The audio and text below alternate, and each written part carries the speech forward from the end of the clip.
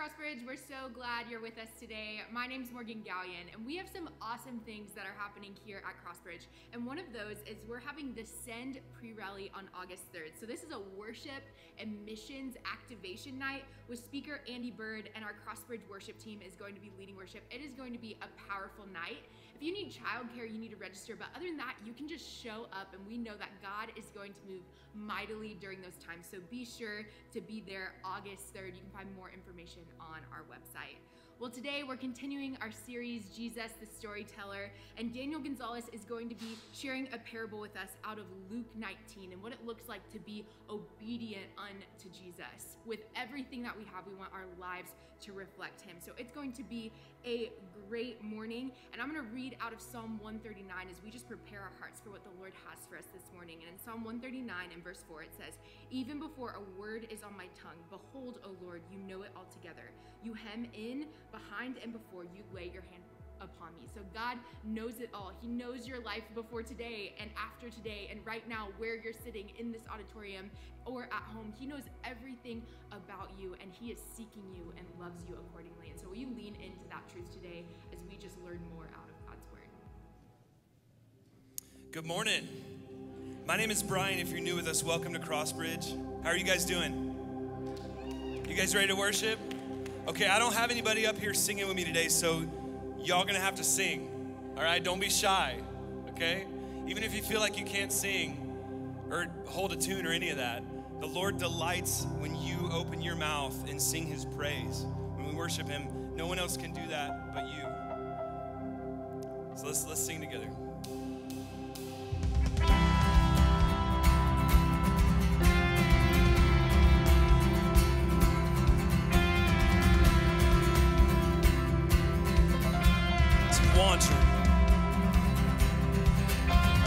Wandering into the night, wanting a place to hide this weary soul,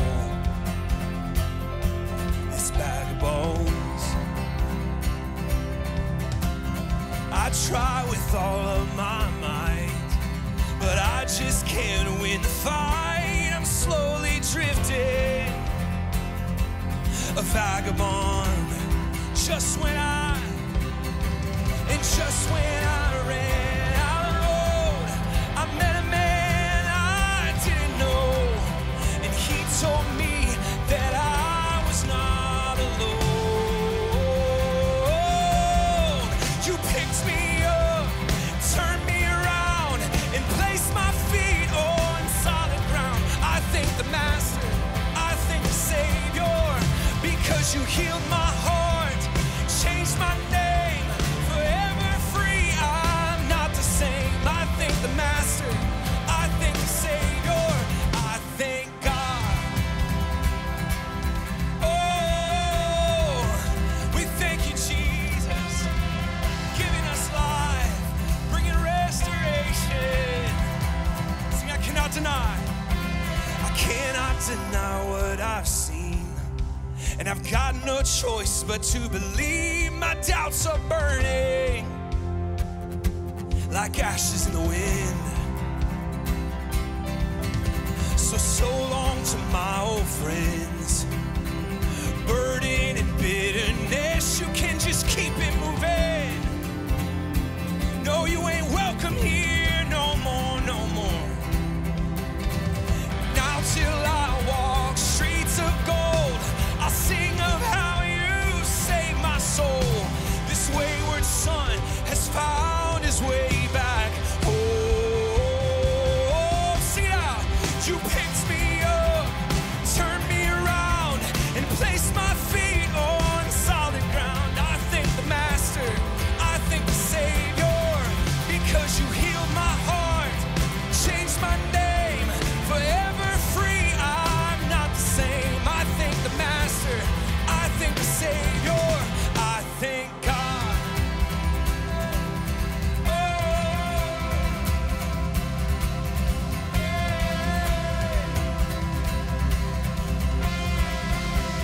Come on, sing this loud with me. Hell lost another one. I am free. Oh, I am free. Yeah, I am free. Hell lost another one. I am free. Oh, I am free. Yeah, I am free. Sing, hell lost another one. I am free. Oh, I am free. Oh, come on, sing it out. Hell lost another one. I am free. Oh, I am free. Hey, hell lost another one. I am free. Oh, I am free. Yeah, I am free. Hell lost another one. I am free. Oh, I am free. Because you picked me up, turned me around. You placed my feet on solid ground. I thank the Master. I thank the Savior. Because you healed my heart. You changed my name. Forever free. I'm not the same. I thank the Master. I thank the Savior. I thank God.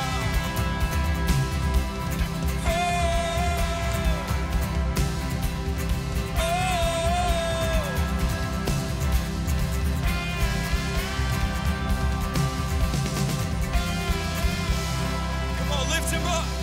Lift him up.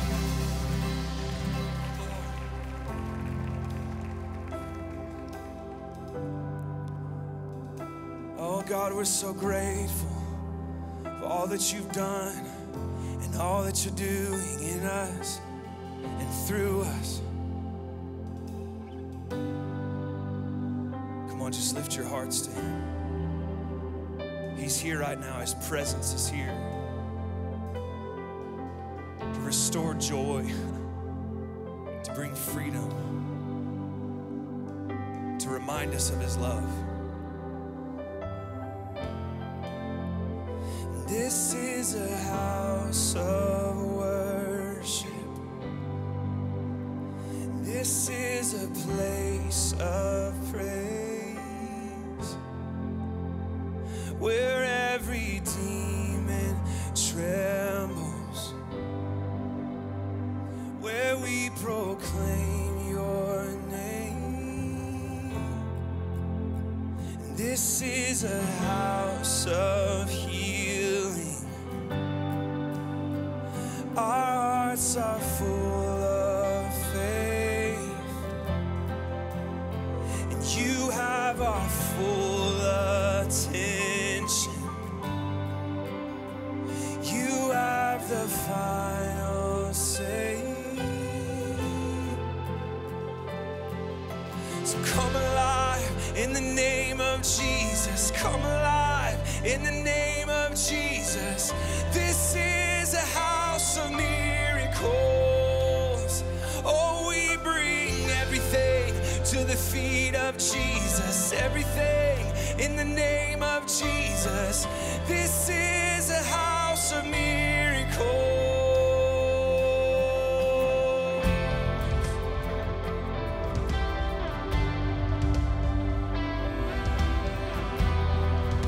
We bring it all to you, Jesus. There's resurrection power.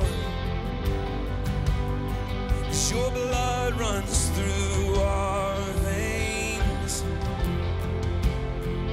Your kingdom triumphs over even the coldest grave. We sing, come alive in the name of Jesus. Come alive in the name of Jesus. This is a house of miracles. Oh, we bring everything to the feet of Jesus. Everything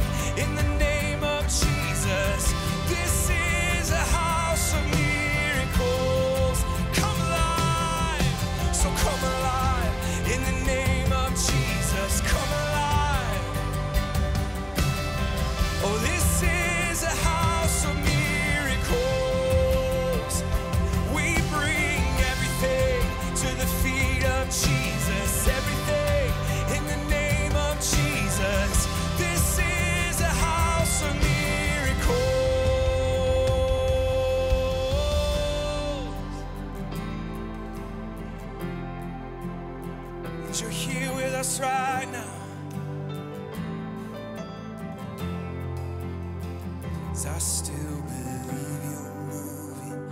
I still believe you're speaking. God, I believe you're working all things for good. And I fix my eyes on heaven. God, I receive your vision. God, I believe you're working all things for good. I still believe you're moving. I still believe you're speaking. God, I believe you're working all things for good. So I fix my eyes on heaven. God, I receive your vision. God, I believe you're working all things for good. So come alive in the name of Jesus. Come alive in the name of Jesus. This is a house of miracles. We bring everything to the feet of Jesus. Everything in the name of Jesus. This is a house of miracles. So come alive in the name of Jesus. Come alive in the name of Jesus. This is a house of miracles. Oh, we bring everything to the feet of Jesus. Everything in the name of Jesus. This is a house of miracles. And I still believe you're moving. I still believe you're speaking. God, I believe you're working all things for good. Oh, I fix my eyes on heaven. God, I receive your vision. God, I believe you're working all things for good.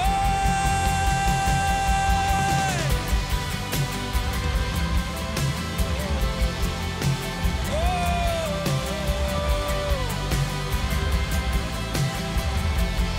you're not finished yet. You're not finished yet.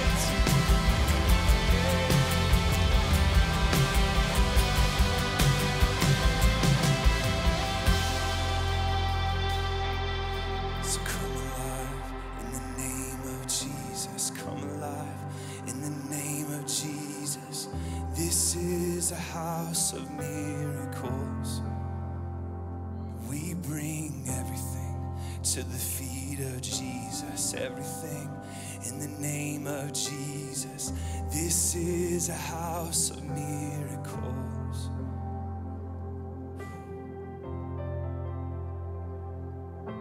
I thank you that you're still moving mountains today. God of wonders.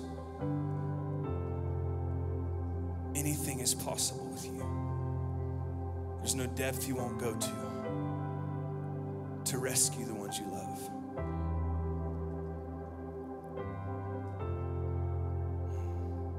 You know, we're not just singing about this building.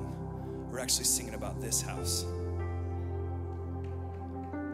Each one of us, every single one of us is a temple, a house of miracles, where God has completely rearranged, redesigned everything on the inside. You are a new creation. Just receive that. Step in to that truth. Step into that today. Let his love wash over you. You can lay it all down, all of it at his feet.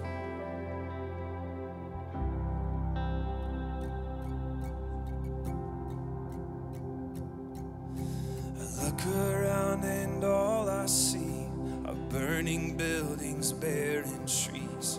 Hopelessness is starting to wreak havoc.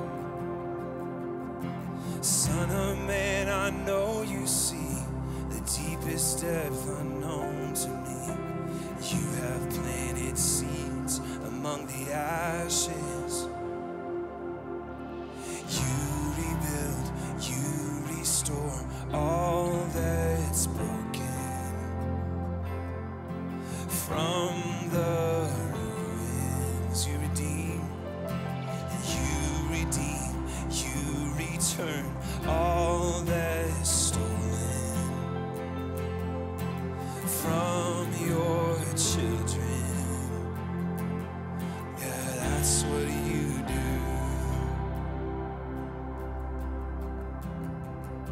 So be still, my anxious heart. All that's gone is never lost. Emmanuel is here and he's faithful. So I won't let my praises stop.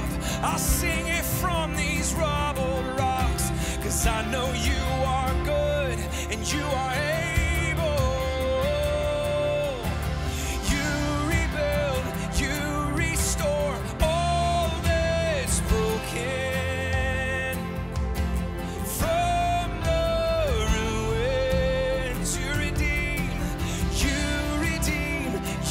return all that's stolen.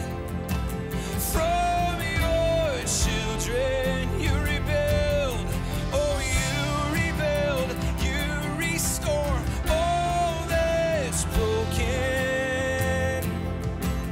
From the ruins you redeem, you return all that's stolen.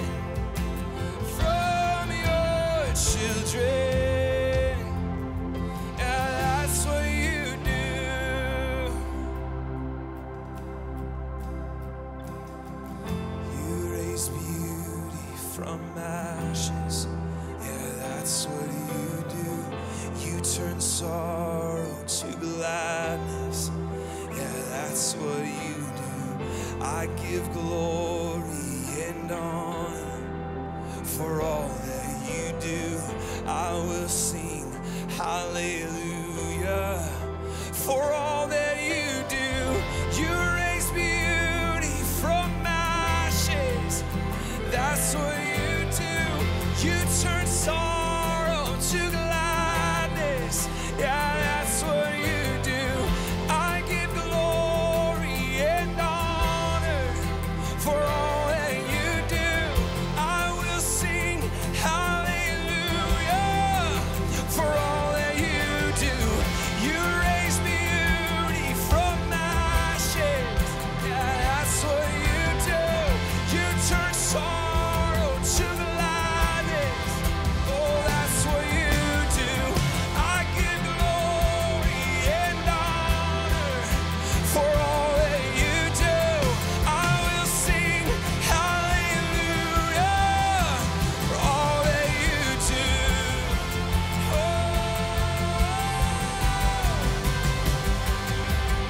'cause you rebuild, you restore all that's broken. From the ruins, oh, you redeem, you return all that's stolen. From your children you rebuild, and you rebuild, you restore all that's broken. From the ruins, oh, you redeem, you return all that's stolen. From your children, oh, that's what you do. Come on, let's sing this together one more time. You raise beauty from ashes. You raise beauty from ashes. That's what you do. You turn sorrow to gladness. Yeah, that's what you do. And I give glory and honor for all that you do. I will sing hallelujah for all. Sing again. You raise beauty from ashes.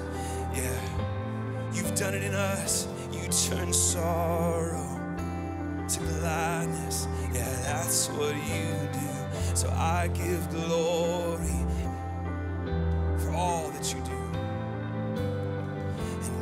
will sing hallelujah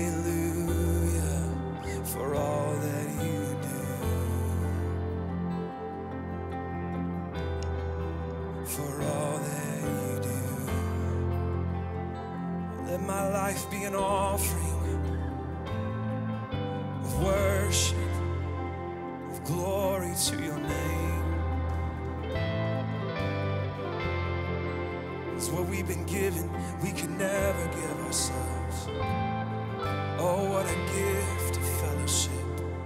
Oh, what a gift of fellowship with you, Jesus.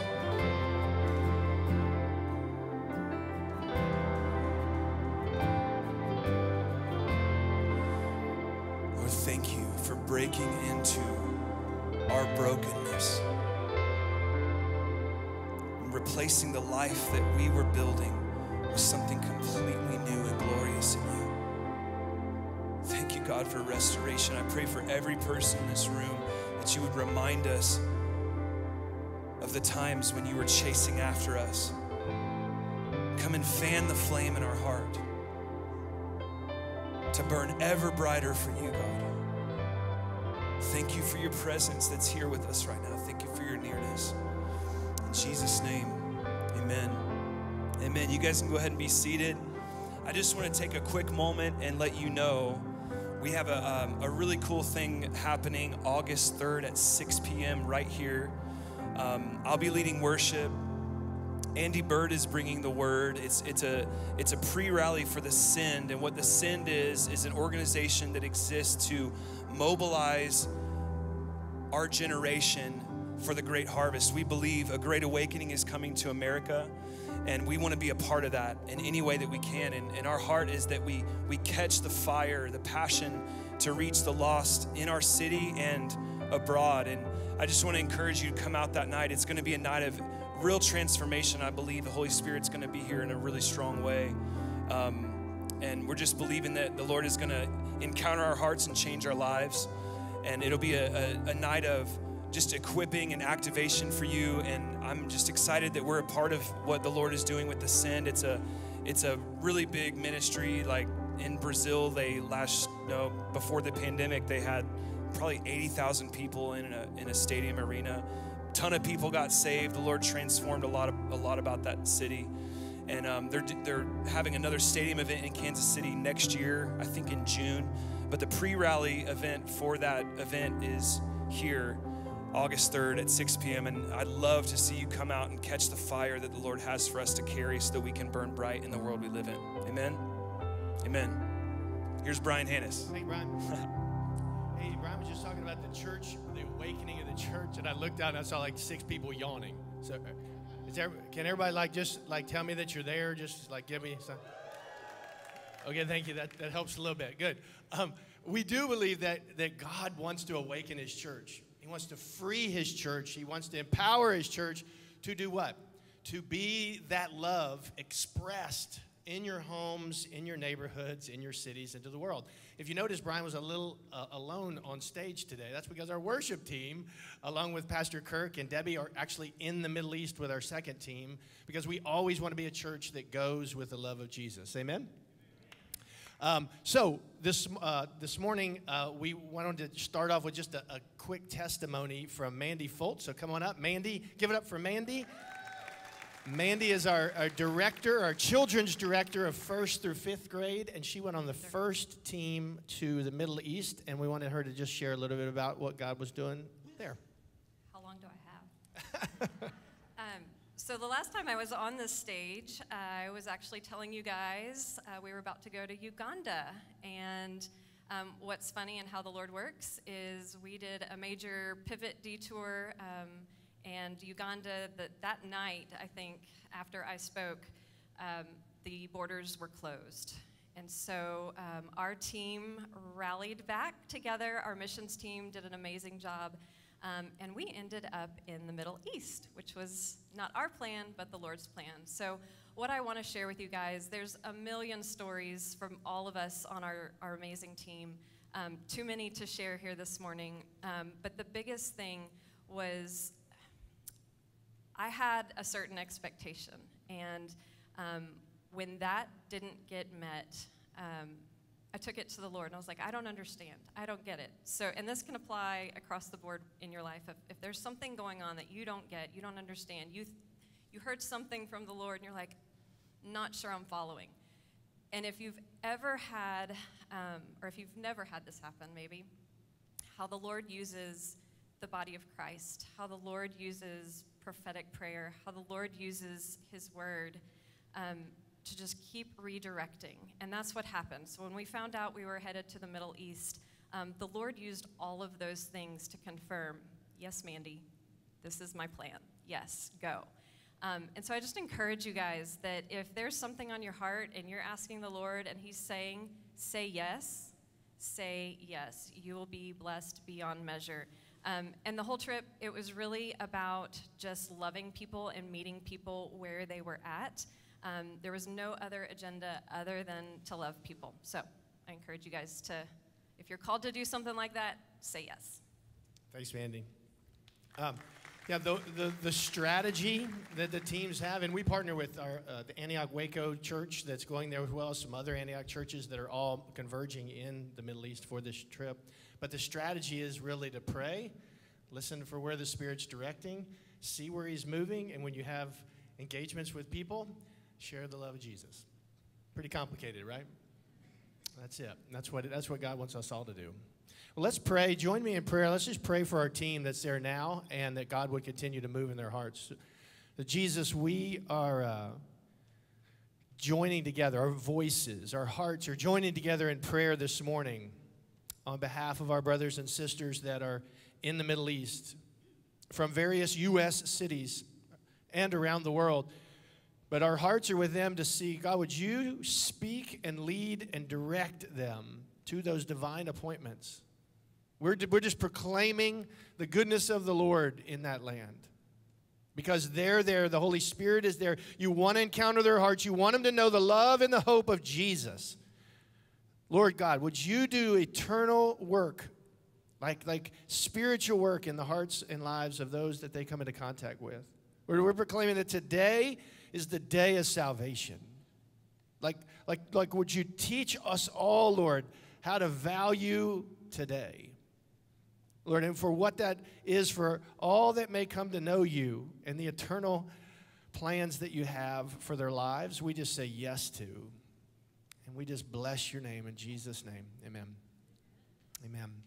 Well, we got a couple announcements. We can put the QR code that, if you want to see kind of what's happening here at CrossBridge. But it is summer. It is Family Sunday. We do have our kids in here. So we are going to continue with a tradition here at CrossBridge we call Stump the Pastor, where somebody brings a bag with an object, and then a pastor has to come up with a biblical application, of which I or he today.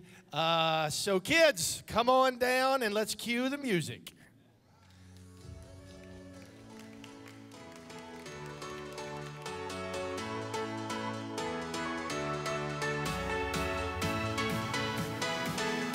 That's good, right?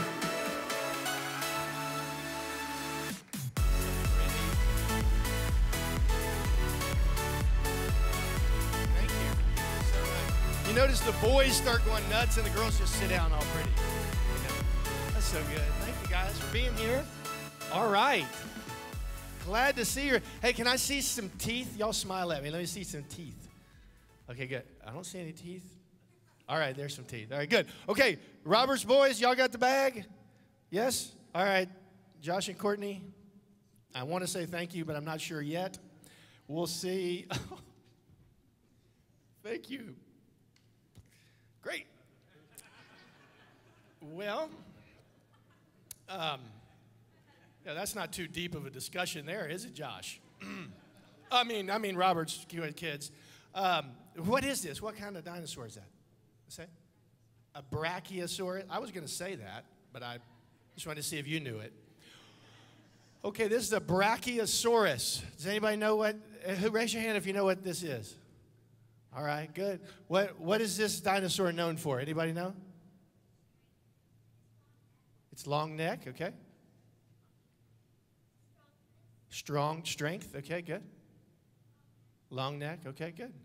Well, let's go with the long neck. You know, kids,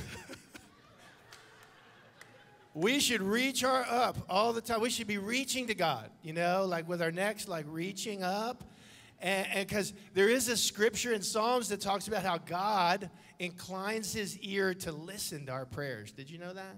Can you like close your eyes for just a minute and picture God leaning down with his ear to listen to you, and then picture you reaching your neck up to touch him. That's good. Yeah. He's that close. He's that real. Sometimes that's okay. But he does want to be close to you. He is a real God who cares about every detail of your life, and he wants you to know that he sees you and he values you, and he's made you special and unique. Some of you may have a longer neck than others. Some of you may be taller or shorter. Some of you may be stronger, but he sees and he's made each one of you unique and special. Okay, let's thank Jesus for that. Lord, thank you for the uniqueness of how you've made every single one of these kids and us. Thank you for the way that you do incline your ear to us. And thank you for making all things, everything, in Jesus' name. Amen. Give them a hand. All right, kids. Dancing music goes back on. You're free to go. Back to Kids Zone. Awesome. Thank you. Hey, our kids are headed out to camp today, too, to kids camp. So what we wanted to do just as they go is just pray a prayer of blessing and over them as they leave. I don't know how many kids we got, a bunch. But we're partnering with another church, and they're going to be there all week this week, and we want them to just encounter Jesus and his love for them. So once you do this, just extend a hand of blessing to our kids, just like we do. Just picture that that's your kid, your child.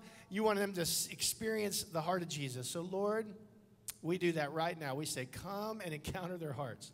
Show them yourself in a sunset, in another person, in the time of worship, in the time of teaching, in just having a blast and being a kid outdoors in your beautiful creation. Lord, would you just encounter their hearts in a special way and stamp it, like seal it, like burn it into their hearts, like this is who you are, your identity, how clearly you are that for them. And would you sear their identity in who you made them to be?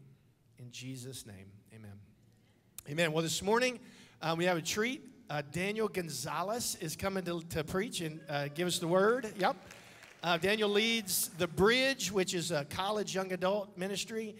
His family's been here for a long time, but Daniel is an outstanding teacher, and you're going to be blessed. So let's give it up for Daniel Gonzalez. Thanks, Brian. Well, I'm so excited to be here with you this morning. As Brian said, I'm the young adult coordinator here, and it's been such a privilege hanging out with the college and young adults here, just serving Jesus, being in community together, and just serving the community, just going after it. And so it's been such a privilege to do that. So if you're an 18 to 30-year-old and you're looking for community and you want to get plugged in, feel free to find me afterwards or go check out the website. We would love to get you in a life group or at a worship night with us or serving the community. Well, this morning we're continuing the Jesus, the Storyteller series, going through the parables of Jesus. And I love the parables. Because some of the parables are super easy to understand. It's like, oh, I know what Jesus means by that. But then there's some of them where it's like, okay, this is really confusing. I'm going to have to do some detective work and go figure some things out, maybe put some pieces together, go look at some Old Testament references and other teachings of Jesus and put them all together. And I think Pastor Kirk did a great job last week of just kind of giving us an understanding on how to read the parable. Something he said last week is you can't just really read one of them in isolation and create a set of beliefs and doctrines off just one parable. You have to bring them together and bring the teachings of Jesus together so that we have a deeper understanding of who he is and what he's called us to. So if you have your Bible with you this morning, I would love for you to turn with me to Luke chapter 19. Luke chapter 19. We're going to be in verses 11 through 27. So you can go ahead and turn there. Luke chapter 19, verses 11 through 27. And let's read it together. It says this. While they were listening to this, he went on to tell them a parable because he was near Jerusalem and the people thought that the kingdom of God was going to appear at once. And he said, a man of noble birth went to a distant country to have himself appointed king, and then to return. So he called 10 of his servants and gave them 10 minas, which was a unit of currency at that time. Put this money to work, he said, until I come back. But his subjects hated him, and they sent a delegation after him to say, we don't want this man to be our king. He was made king, however, and returned home. And then he sent for the servants to whom he had given the money in order to find out what they had gained with it. The first one came and said, sir, your mina has earned 10 more. Well done, my good servant, his master replied. Because you have been trustworthy in the very small matter, take charge of 10 cities. Then the second came and said, sir, your mina has earned 5 more. And his master answered, well, then you take charge of 5 cities. Then another servant came and said, sir, here is your mina. I've kept it laid away in a piece of cloth. I was afraid of you because you are a hard man. You take out what you did not put in, and you reap what you did not sow. His master replied, I will judge you by your own words, you wicked servant. You knew, did you, that I am a hard man, taking out what I did not put in and reaping what I did not sow. Why then did you not put my money on deposit so that when I came back, I could have collected it with interest? Then he said to those standing by, take his mina away from him and give it to the one who has 10 minas. Sir, they said, he already has 10. He replied, I tell you that to everyone who has, more will be given. But as for the one who has nothing, even what they have will be taken away. But listen here, but those enemies of mine who did not want me to be king over them, bring them here and kill them in front of me. You're not going to see that one on Disney+. Let's pray together. Jesus, we thank you for your word. We thank you for your truth, for your love, for your mercy.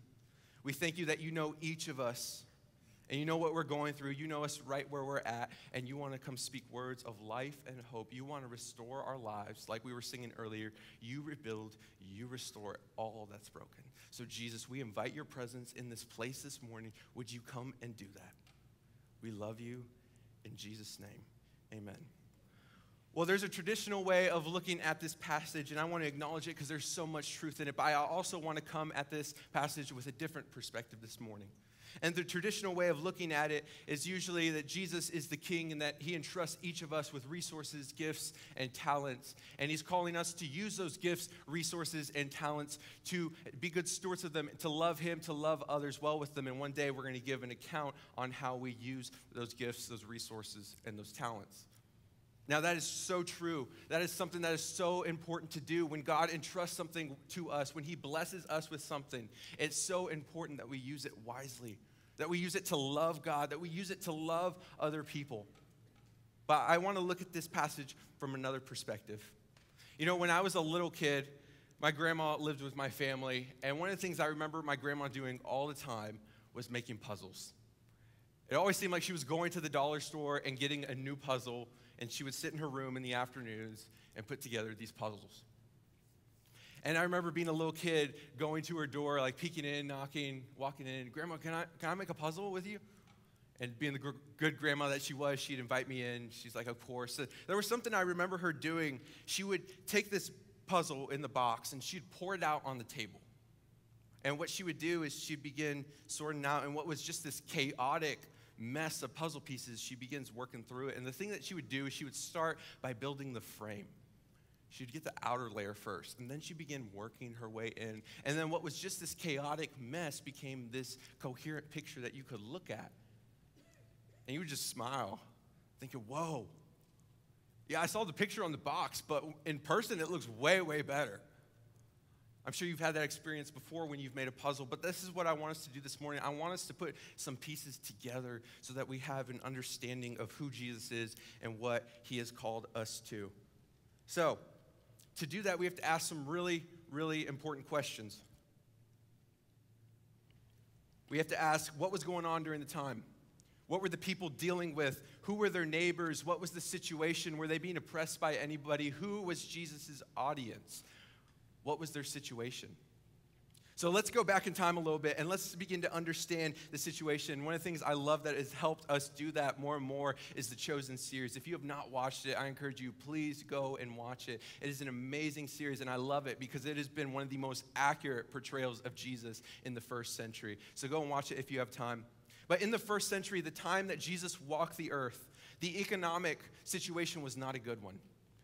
It was terrible. Because there really wasn't much of a middle class. It was either very, very poor people or it was very, very rich people. There was no in between. And usually these poor people were being taken advantage of by the rich people. I have a few pictures up on the screen. I remember being a little kid, my mom taking me to the library, and if I didn't have a book that had pictures in it, then it was not worth my time. So I have a few pictures with me. This is the ruins of a house in Capernaum. Some believe that this was Peter's home. They've excavated it, but as you can see, it's very simple. Just mud, rocks put together. And a whole family probably would have lived in a small little home like this, and if they had this, they were very blessed. They didn't have much, they were very poor. I have another picture here of this place in Nazareth that they were excavating. As you can see, it's similar. It's just rocks and mud put together, and a whole family would live in a small place like this. These were the very, very poor people, and they were very blessed to even have this. But then you have the rich people, and I have another picture up here. And this is just kind of a model of what a rich person's house would have looked like. You see it's pretty elaborate, lots of rooms, very spacious. And then the next picture I have is one that I took myself in Israel. You can see the floor. Look how elaborate it is. It's all these tiles put together to make a picture. This is the floor. This is what they would walk on. This is what a rich person would have, while a poor person would be living with stones and mud. So you see, there wasn't really a middle class, and this was the situation of the time. And Jesus spends most of his time with these poor people. He's giving them words of life and hope, showing them the way of God. Saying things like, blessed are the poor because you are going to see God do something. And he started doing things in a totally different way that it caught the attention of rich people. And they would be like, wait, what's going on here? There's something different about this guy. I kind of want part of it. I want to be part of this. I want to be in this. But there were three big areas of corruption that the poor people had to deal with that was just really oppressive. And the first one was Herod and the rich men of the time. Because for rich men, they had to manage their wealth, and they would have to travel all through the country to find new business ventures. They would have to go make sure their wealth was being managed properly, and they would have very trusted servants who were probably with them for a very long time. And what they would tell to each of these servants when they had to travel to go take care of other business dealings, they would tell their servant, here's some money. I want you to go do something with this while I'm gone. And the servant was left with a goal that he had to reach, and he had to come back with more money than he was entrusted with. And usually that goal was at least twice as much. And then anything in excess, this servant could keep for himself. So you can imagine there was an incentive there. So the servants, they would go and begin making money, and they had to do it quickly before the master came back, because if they didn't come back with the money they were supposed to have, they were going to hear it from the master. They might even be killed because they didn't have the right money. So they had to go and make it quickly. And what they would do is they would go and exploit the poor, the vulnerable, and the uneducated. They'd go find somebody in a really, really desperate situation, maybe a poor farmer, and they'd pretend to be like a hero, like a good guy, saying, I could give you a loan. I can take care of this for you. And a poor, uneducated person in a desperate situation would see that and be like, whoa, yes, I need that. Thank you so much. But what these servants would not disclose is the interest rates that they would charge. These interest rates were upwards of 200%. So when reality hit, these poor farmers would lose everything. And then what these servants would also do is they would manipulate the prices of things, especially crops. They would raise the price and sell it for a good price, and then they would lower it when they had to buy. So you can see that it was a very, very difficult situation, very oppressive, and then they would return to the master when the master came back and said, here's your money. And they would keep whatever they took in excess. It was not a good situation for the poor.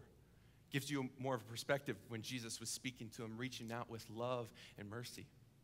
And then there was this guy named Herod the Great during the time of Jesus, and Herod was a genius guy, very wealthy, great businessman. I have another picture up here, and this is one of Herod's many palaces. This is a man-made mountain, by the way, that he built, made it a palace. This was one of his secret hiding places. He was actually later buried in this place and a tomb that they built up there. It kind of makes you think about when Jesus was saying, if you tell this mountain move, it'll be tossed into the sea. Maybe he was pointing at that mountain, I don't know. But this is one of his places, just a genius man.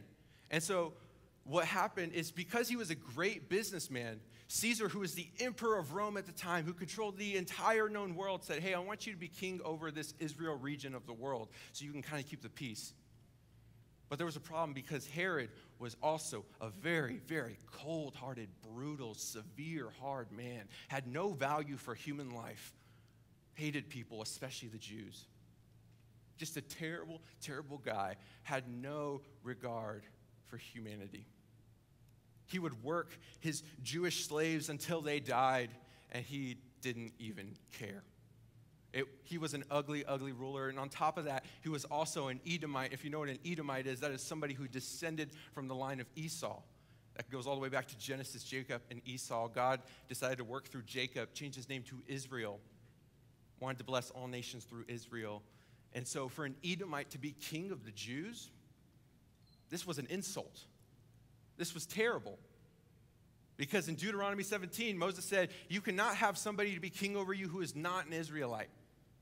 And so this was an insult and corruption and ugly. But Herod the Great died when Jesus was a young boy and left the kingdom to his children. And he had one son in particular named Archelaus, but we'll just call him Herod Jr. because that's a lot easier to pronounce. And Herod Jr. wanted to rule over all his siblings. Just probably a really insecure guy, needed to control everything, just really greedy. And so what Herod Jr. does is he wants to be king, but he needs to be appointed by Caesar first. And so what he does is he goes to Caesar. He heads off to a foreign country to be named king over a land where the citizens did not want him to be king. And what happens is some Pharisees and Jews catch wind of this, and they're like, no, we cannot let this guy be king. Remember what his dad did? No. And so they send a delegation to stop him. This delegation reaches Rome, and they plead with Caesar, Caesar, please do not make this man king over us. Please don't do it. But it was all in vain because Herod the Great and Caesar had a good relationship. So when Herod Jr. comes knocking on Caesar's door, he's like, there you go, buddy, take the kingdom. It's yours. And so Herod Jr. returns back to Israel, and he hears about this delegation that was sent to stop him.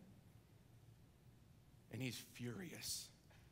He's angry, just like his dad, cold-hearted, ugly. And he says, bring that delegation in front of me and kill them right here. Ugly, cold-hearted man. So the rich men and Herod, that was one area of corruption that the poor people dealt with in the first century. The second was the Roman Empire. Now this was a huge, corrupt beast that would just stop. It would destroy anything in its way. It was cruel. And what the Roman Empire did in this region is they appointed tax collectors. They employed locals to be tax collectors, local Jews to take and steal money from their fellow Jews. A really messed up thing. And so these tax collectors were rejected by everybody, considered the Benedict Arnolds of their time. They were just messed up. And what these guys would do is they were given a certain amount of money that they had to collect by the government, and then anything over that, they got to keep for themselves. And so you could imagine, just like those servants, it was an incentive for these tax collectors to collect more.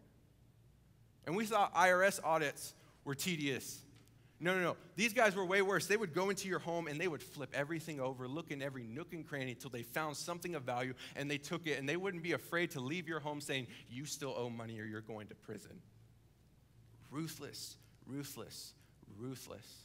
So you can imagine poor people under the corruption of shady business dealings, under the corruption of tax collectors and the Romans. And then the third thing that these poor people had to deal with was the temple. And the temple was supposed to be this very special place where the presence of the divine God came and met with his people. It was like this place where heaven and earth meet.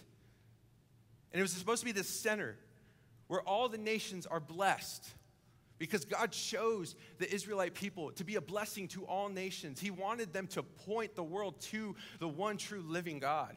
And that's what the temple was supposed to be. But people turned it corrupt. They messed it up. And during the time of Jesus, the temple was run by priests We also called them Sadducees. And when you think of Sadducees, I want you to think mafia, mob, corrupt type of guys.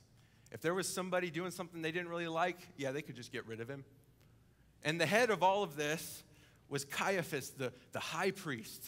Think like the Godfather. That's this guy. He's cruel. If there's anything in his way, he's getting rid of it. And what they would do at the temple is they loved to make money. They loved money. They were very greedy. And so what they would do is a poor person would often come with an animal they were hoping was without blemish, and they wanted to sacrifice it to God because they want to be obedient to the commands of the Lord. And so they bring this animal to the temple courts, and then the priest would examine the animal. And these priests would be looking for blemishes so that the animal would get rejected. And once the animal was rejected, they would have to go buy an animal that was being sold in the temple courts. But they couldn't just go buy an animal, because if you lived in the Roman Empire, you were carrying around Roman currency, Roman coins. And if you know anything about Roman coins, they had a face on them, much like our American coins do now. But for a Jewish person, they couldn't use that in the temple because it had an image on it. And one of the 10 Commandments says, you shall have no images. And so it was disobedient to bring a coin like that into the temple. And so what they would have to go do is go to this person called a money changer. They'd have to go to the money changer and exchange this Roman coin for a coin that was accepted by the high priest. But who named the exchange rate? The high priest. In terms that we would understand, if you gave them $1, they would probably give you 50 cents back and the other currency. And then after you did that, then you could go buy an animal. But these animals, who named the price? The high priest. And these animals were oftentimes way, way too expensive for a poor person to afford. And so the poor of society would often be turned away and told, you cannot stand with the righteous. God will not accept you. Get out of this place.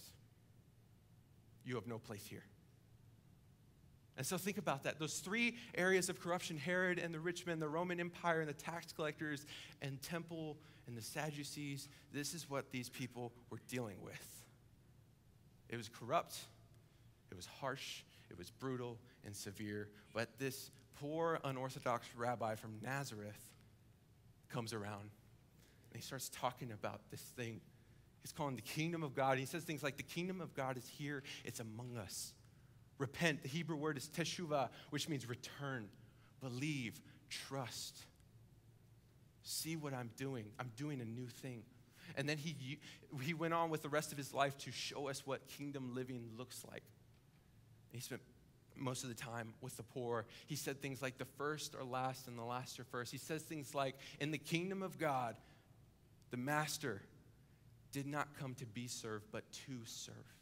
He washes the feet of his disciples, this ragtag group of teenage boys who were just a mess.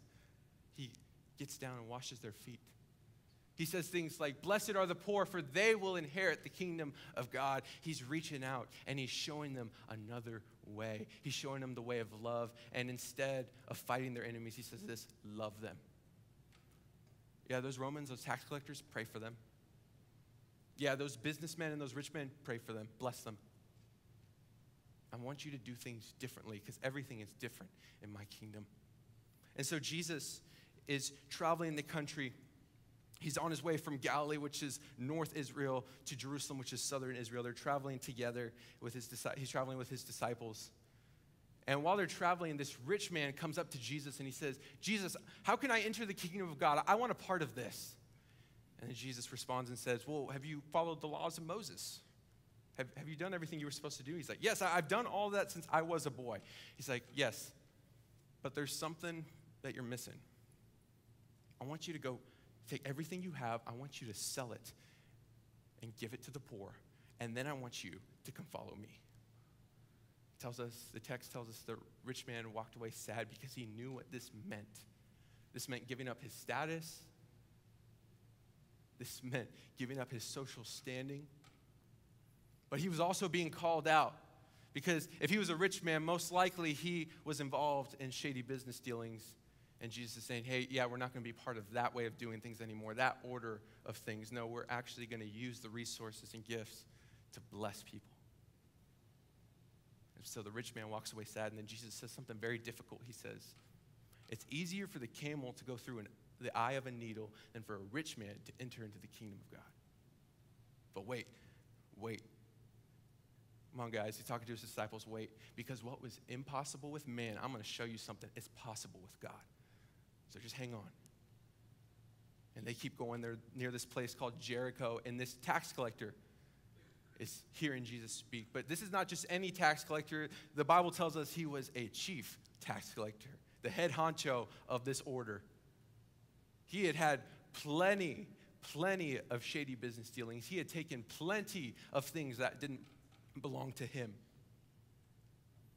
But something happens in this tax collector's heart because he's drawn by something. He's drawn by Jesus, by the teachings of Jesus, and he wants to be part of that. He's done with this old way of doing things, and he wants to be part of that. And so it says he was a really short guy, so I don't know, maybe he was really insecure about his height, and he felt like he needed to prove something. I don't know. But it says that he climbed up this tree because he just wanted to see Jesus. He wanted to hear about this kingdom of God. And Jesus sees this, and he walks up to him, and he says, Zacchaeus, I'm coming to eat at your house today. So come on down from there. And Zacchaeus is excited. He's like, yes, please come eat at my house today. And it says some of the people around standing there were grumbling and complaining. I can imagine the poor people were probably thinking, Jesus, do you know what he did to us? Come on, Jesus. For real? He took everything I have. And I'm sure the Pharisees were probably standing there thinking, oh, Jesus, you don't know how he has betrayed our people. But then Zacchaeus tells Jesus, Lord, look, if I've cheated anybody out of anything, I'm going to give them back what I took, and I'm going to give it back with interest. I'm going to give back even more than what I took. And then Jesus says, yeah, this guy, yeah, today salvation has come to him. Deliverance has come to this guy because this guy is a son of Abraham. He is part of God's family. I'm telling you, I have come to seek and to save the lost. I can imagine it was probably a pretty quiet moment. Everybody was listening and thinking about that. But then Jesus knows that they were expecting him to ride into Jerusalem like every other king with his authority, with a sword, and conquer the Romans and get rid of all the oppression and establish the kingdom of God in a violent way. And Jesus knew that they were thinking this, so he goes on to tell them a story, to tell them a parable. And he says, a man of noble birth, he went off to this distant country because he wanted to be crowned king. Sounds a little bit like Herod Jr., doesn't it? It's like, but the citizens of this country that he was going to be crowned over, they didn't really want him to be crowned king, so they sent a delegation to stop him. But before this guy left, he brought servants and gave them money and said, go multiply my wealth while I'm gone. I could imagine everybody listening to this story, the very first time Jesus said it, were leaning in, thinking, I know that guy. I know that guy. And Jesus, he's caused my family a lot of pain. I know what that servant is about to do with that money. And Jesus continues that this man was appointed king. He returns back, and he calls in his servants. Hey, tell me how much money you made. First one makes tenfold. He says, good job. Now you can have even more stuff. And the second one says, yeah, I've made fivefold. And then he's like, great job. You can have even more. And I could imagine at those moments, the original hearers of this parable maybe even had tears running down their face, knowing, I know how they got that money. I know what they did to get that. Jesus, you know they stole my land. They stole my legacy. You know that Herod killed my brother. It's all gone because of these guys. I know this story, Jesus. And it's painful. But then Jesus says something. He's like, but there was another servant. And this servant comes to the master. He says, yeah, your money, I hid it. And probably with some trembling in his body and his voice, he says, here it is. I'm afraid of you. But he has enough courage to call out this master and says, but I knew that you were a severe man and you took what was not yours. You reap what you did not sow. So take your money. I will not have any part of this anymore.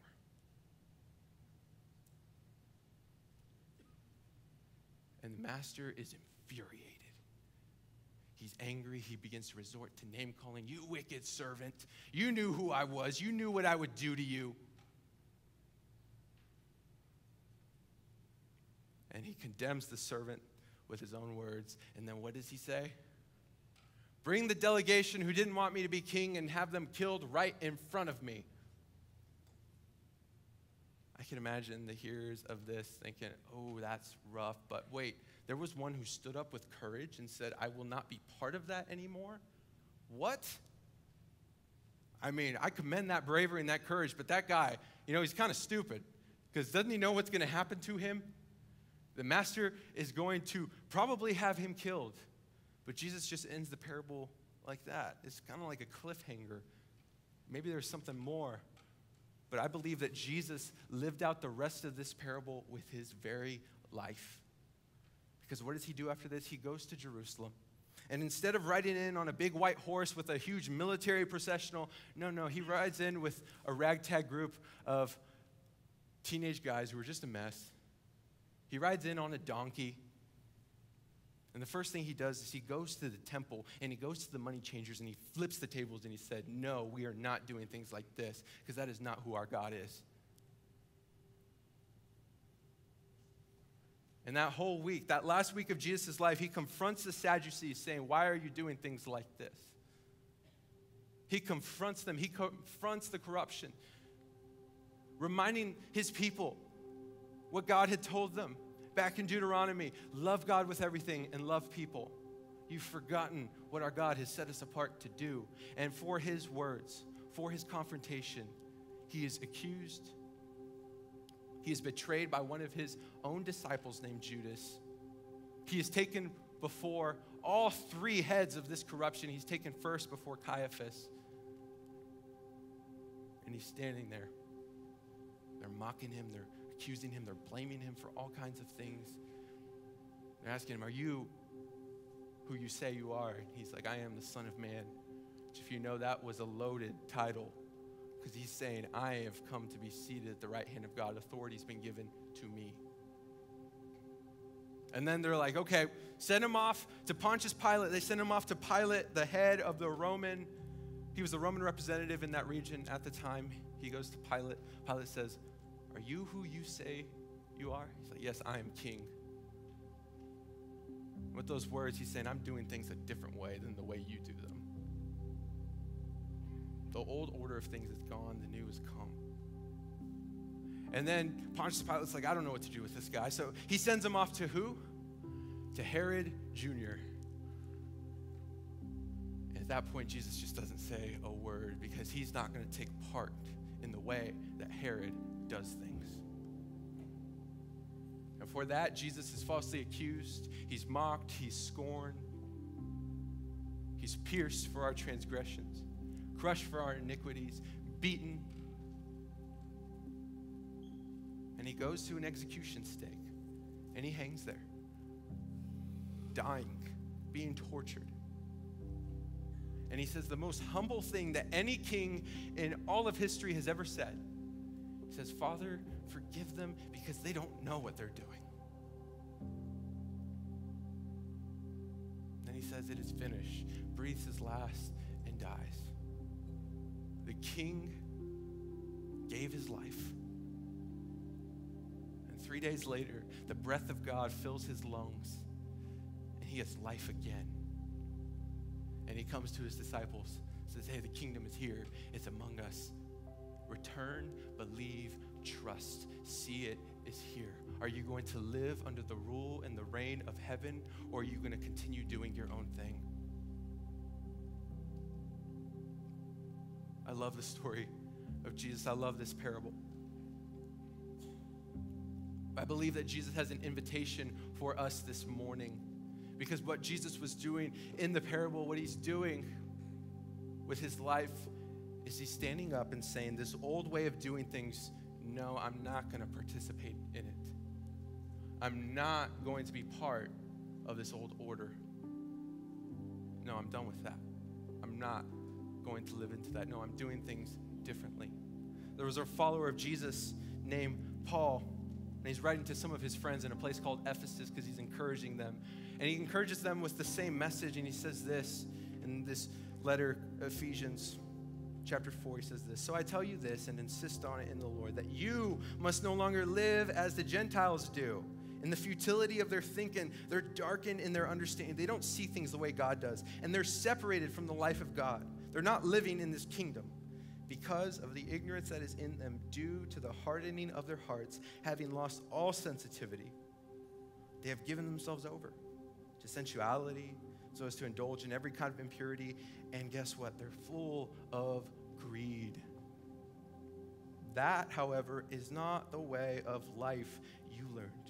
When you heard about Christ and you were taught in him in accordance with the truth that is in Jesus, you were taught with regard to your former life to put off your old self, which is being corrupted by its deceitful desires, and to be made new in the attitude of your minds, and to put on the new self, created to be like God in true righteousness and holiness."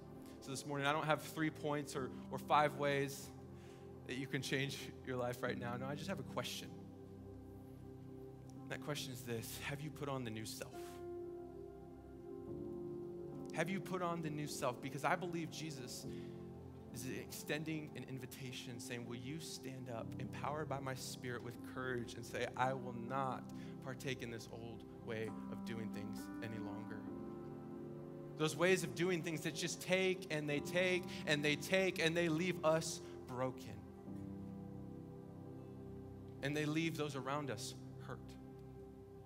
I don't know what it is for you. Maybe it's pride. Maybe it's an out of control anger. Maybe it's looking at things late at night when you think nobody else is watching. Maybe Jesus is speaking to your heart this morning saying, hey, it's time to stand up. You're going to be empowered by my Spirit, and it's time to say, I will no longer be part of this old way of doing things. Have you put on the new self? Being made new in the attitude of your mind in Christ Jesus. Maybe this week, you need to talk through some things in your life group with some people that you trust, maybe confessing some things that are going on in your life, because Jesus is speaking to you saying, hey, it's time to not be part of this old way any longer. It takes, and it takes, and it takes. But I have a new way, and it gives. If you put on the new self, I want to invite the prayer team to come up as we respond in worship. Let's stand together.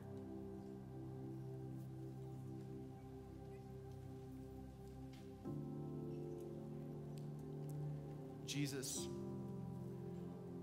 we thank you for your truth. We thank you for the invitation that you extend to each of us. That you are a God of love. That you defend the cause of the orphan and the widow. And that you meet us right where we're at. So Jesus, if there is anything in our lives that are part of the old self, would you speak to us right now? Would you shine light like a good father does? And lead and guide us into all truth. We want to follow you, Jesus. Even when it's not easy. Even when it means laying down parts of ourself. Even when it means surrendering, we want to follow you because you have something so much better. So Jesus, we invite your presence. Would you shine your light and fill us with your grace and your peace. In Jesus' name.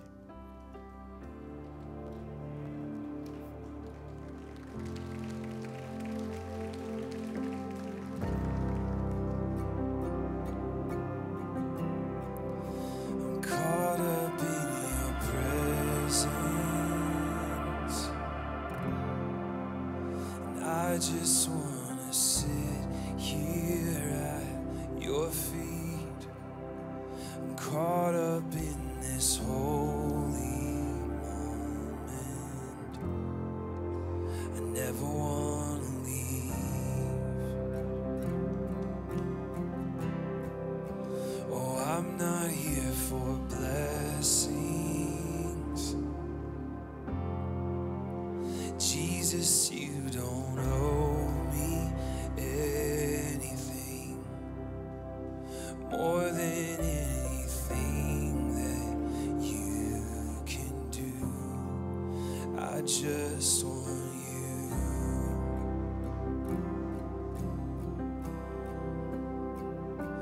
And I'm sorry when I've just gone through the motions. I'm sorry when I just sang another song. Take me back to where we started. I open up my heart to you.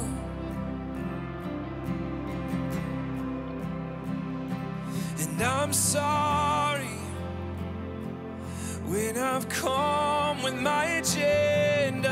I'm sorry when I forgot that you're enough. Take me back to where we started. I open up my heart to you, 'cause I just want you and nothing else.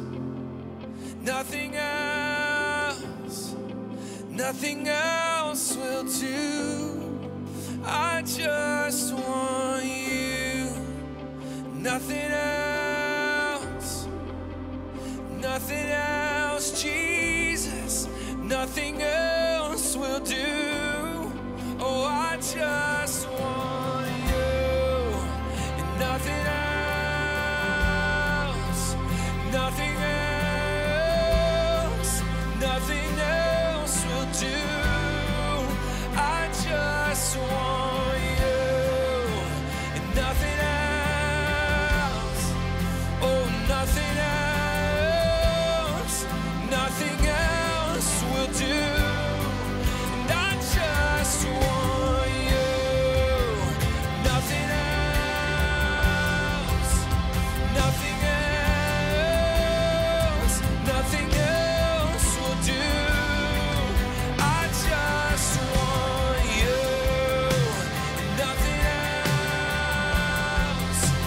Nothing else, Jesus, nothing else will do. 'Cause all I need is you. All I need is you. And all I need is you. All I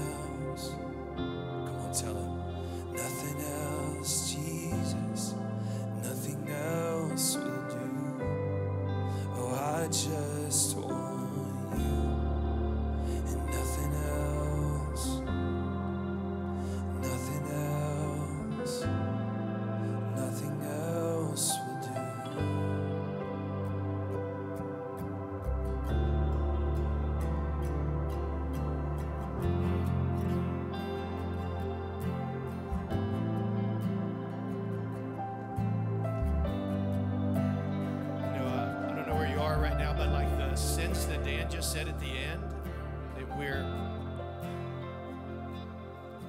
because of our hardening of our hearts, we don't understand. We still keep walking in our old self. Even though Jesus has paid it all so that we wouldn't have to walk in that anymore. So the strength, the hope is not in that I might be thinking better, understanding more in myself. The hope, like Dan said, is in Christ. Just for one moment, close your eyes and reflect. Jesus, is there some place in my heart that is hard right now? Would you speak to that place right now? Unearth it, call it out, and then tell me what you want to put in place of that hardness.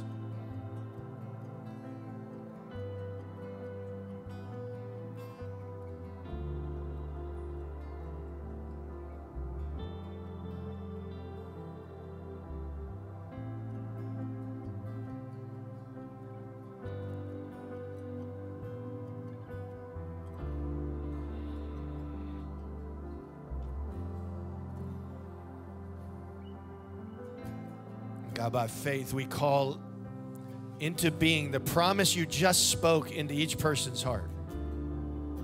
That exchange you made.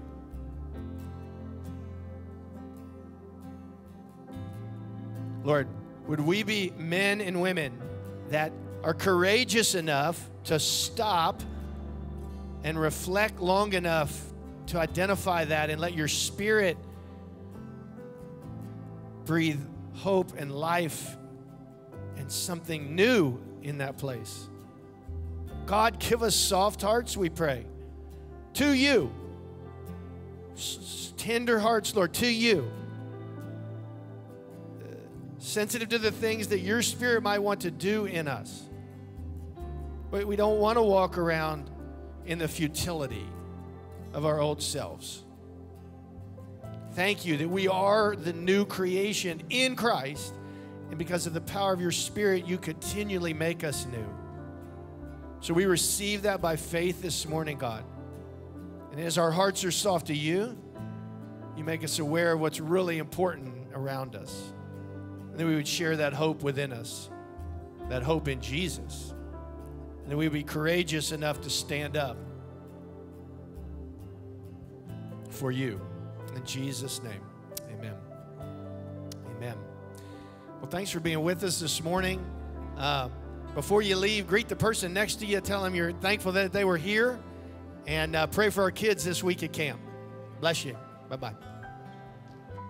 That was such a good message to Dan, reminding us that we always want to be a people of obedience. And so let's lean into that truth today. Maybe share it with someone. Invite someone to CrossBridge next Sunday. We want to be a people that's listening to the Lord's voice and walking in obedience accordingly.